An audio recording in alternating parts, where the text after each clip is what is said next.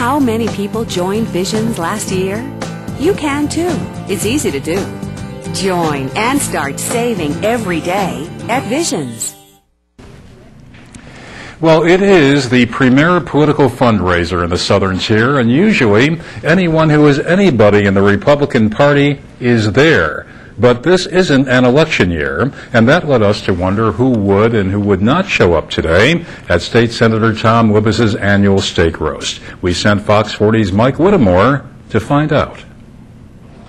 Anybody who's anybody of the community and political scene usually shows up for the Senator Tom Libous annual steak roast fundraiser.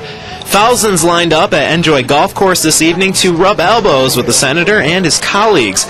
Last year, the event attracted big-name candidates like former U.S. Senate and State Attorney General candidate Jeanine Pirro, former gubernatorial candidate John Faso, former congressional candidate Ray Meyer, and this guy who ran against...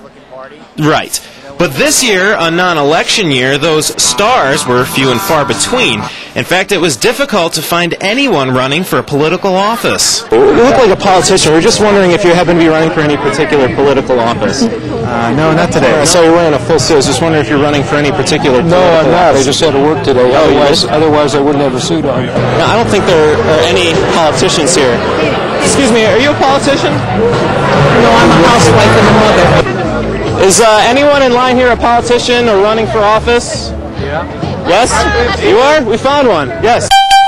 I'm Philip Rumsey. I'm a Supreme Court judge now.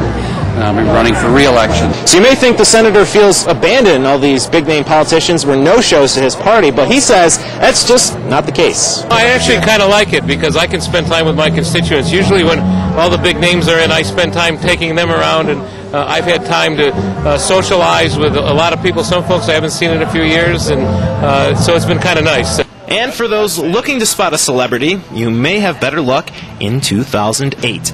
Mike Whittemore, Fox 40 News, first at 10.